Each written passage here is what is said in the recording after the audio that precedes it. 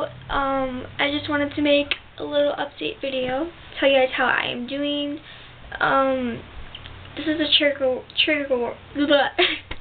warning, because I'm gonna tell my weight. If you get triggered by that, then like skip to like 5 seconds later. 99.2 pounds this morning. I was 95.4 like 3 days ago. Maybe it's just fluctuating, or I had like extra food in my stomach that I didn't get rid of, like my body didn't get rid of yet. It could be multiple things.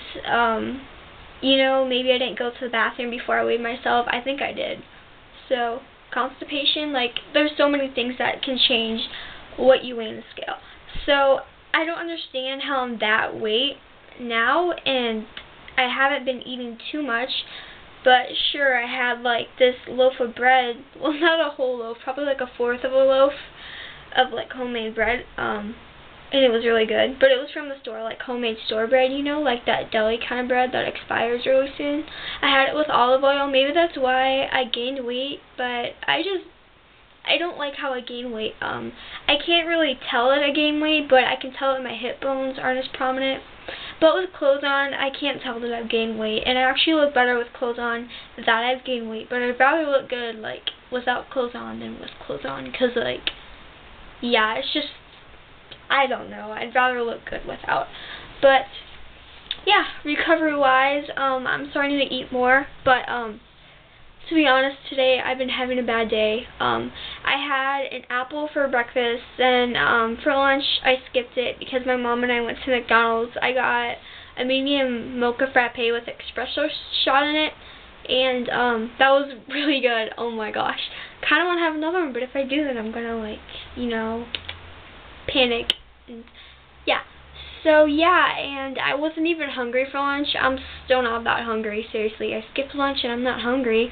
That's a good thing to me, but it's kind of weird because I can feel the hunger coming a little bit, but I don't want to eat, because if I eat, I'm going to start binging and then I'll purge.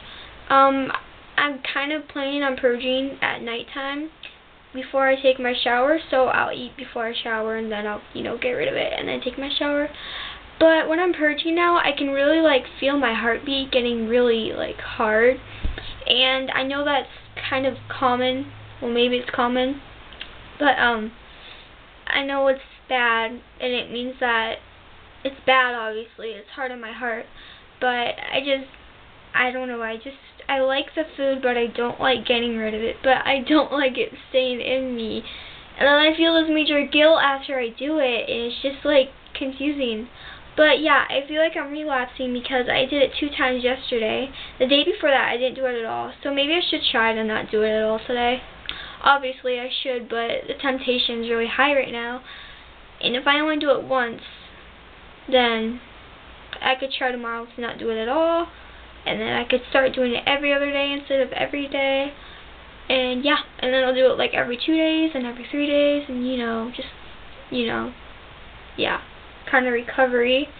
Yeah, and that I'm eating more, I think that's a big reason as why I'm not binging and purging as often. Yeah, so basically, if I tell my therapist or anyone, like my doctor, that I purged, I'd be sent now. I wouldn't be here right now. I'd be at an eating disorder program.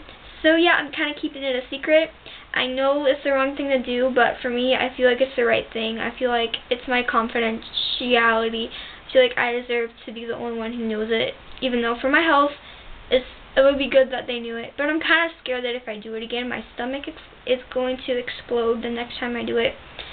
So that's some good motivation not to do it. And when I do it now, I get really bad headaches, and I get like lightheaded. And when I'm doing the jumping jack, so like the food mixes up with the water each time I purge, I can like hear this thumping noise in my ear, and it's really weird. So yeah, and I have popped eye blood vessels, one right here. I don't know if it's like there anymore, but yeah, I think that went away, but it was there for like 3 months. So yeah, bad, I know, but it's kind of hard to stop something once you start it if you're addicted. So yeah, you can't just like cold turkey something. It's kind of hard to do. Unless if you're like forced to do it. I'm kind of forced to do it right now, but it's easy for me to keep it a secret. which is bad. I wish it was harder for me to keep it a secret. If it was harder, then I wouldn't be as, tempted to do it. But yeah, I'm not going to let myself relapse and do it as often as I was before. Before I started purging, like, before I went to the hospital, I was doing it, like, every 3 to 4 days. And then I just stopped. I didn't feel the reason to do it. And I started starving more instead of purging and eating more. So yeah, I think the starving really, like once I got out of the hospital, I tried purging again. I hated it. Then I did it a second time, and I was like, hey, this isn't that bad. And the third time, and the fourth time, and I just started doing it, like, multiple times a day. And yeah, I kind of had a really hard relapse. So yeah, and I still have an eating disorder. It's pretty obvious because I'm restricting right now. I'm eating more than I used to be, but I'm still restricting, and I'm still purging on a regular basis. So technically right now I belong in an eating disorder program unit, but I don't want to. I don't feel like I need the help. I have a hard time accepting help. A couple days ago I was getting ready to overdose because I just felt there's no point in life. Why should I be here? I don't belong here. I'm useless. What's the point of this? I don't like being here. I feel so like I don't belong when I'm in school, and like I shouldn't be here. I should be somewhere else. I shouldn't have even been born. Those kind of feelings. Yeah, I hate them, but get them sometimes. When I listen to sad music or go on Tumblr, and I go on my black and white blog, it is so depressing. So yeah, I kind of try to limit myself to that and try to play more rap and like pop and happy songs more often than the sad songs, because those sad songs and movies will like bring my mood down, and it'll just get really sad, and I'll feel like I want to kill myself. And yeah, because I had the pills in my room and I had them in my hands and I was ready to take them, and I was like, maybe I shouldn't take them. I should give it one more day, one more try. And today has been much better than 2 days ago.